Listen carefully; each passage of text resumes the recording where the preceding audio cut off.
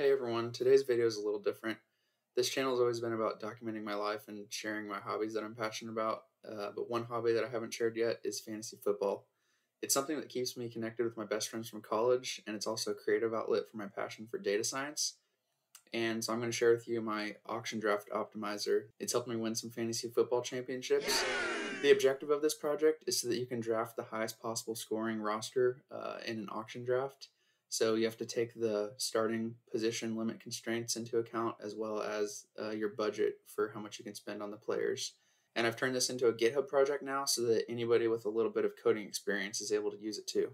But before we dive into the GitHub project, there's two things you're going to need first. R, it's the coding language that I use to make this project. And then the second thing is RStudio. It is a user interface that makes working in R a lot easier.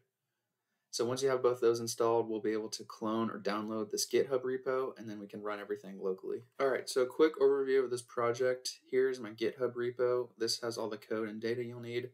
So in this data folder, you'll see that here's the projections that I scraped, and then I have the code so that you can rerun the projections to update them if someone gets injured or something happens. And then the second thing are these auction values. I got these from the Fantasy Pros website, and we can tweak those later. All right, next is the scripts folder. This is the R script that scrapes the projections using ffanalytics package. The next part you'll run is the auction draft optimizer. So this is the main chunk of the code that optimizes the best roster you can buy in an auction draft. And then I also have an example usage. So this will be helpful to show you how to run it and tweak the numbers and stuff to make it custom for your league. Okay, so for you to run this personally on your computer, the first step you're going to do is go to this green button here that says code, and we're going to copy the link that this GitHub repo is located at, and then we're going to go over to RStudio. All right, so once you open RStudio, you'll click this project arrow in the top right, and we're going to do new project, and then click version control, git, and then this is where you paste that link you just copied and create project.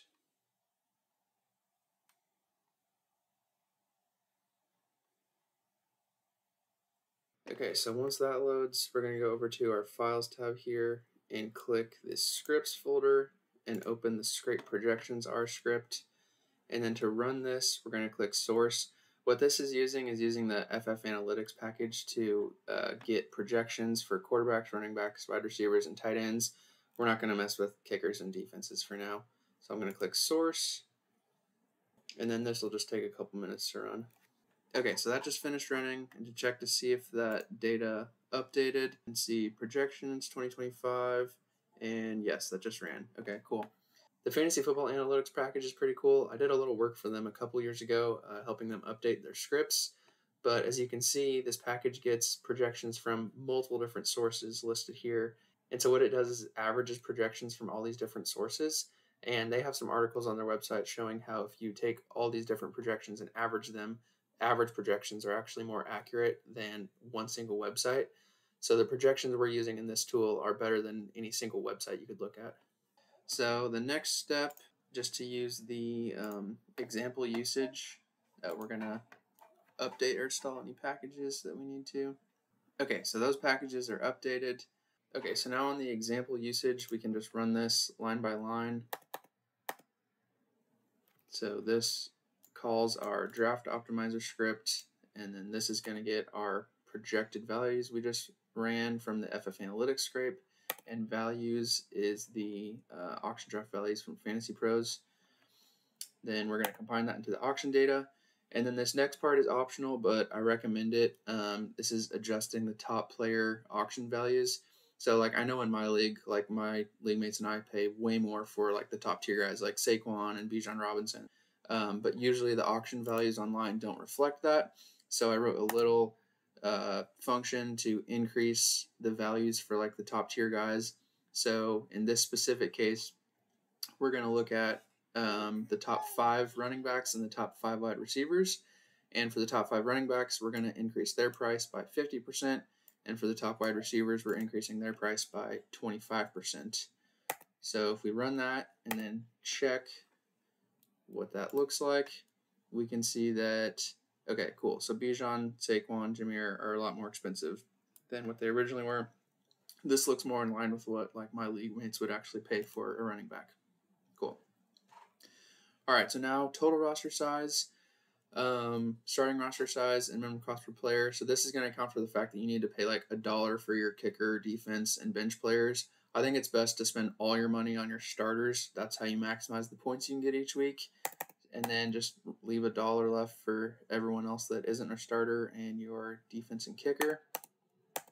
Okay, and now let's run that.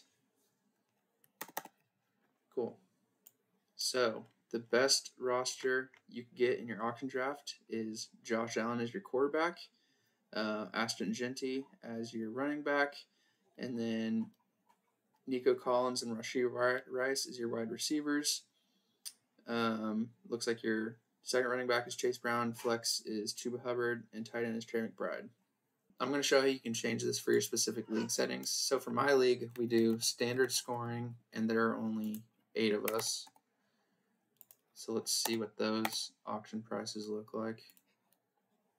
Okay, 78 for Saquon, 69 for Bijan, 68 for Derrick Henry. That seems about right. You might actually pay a little more.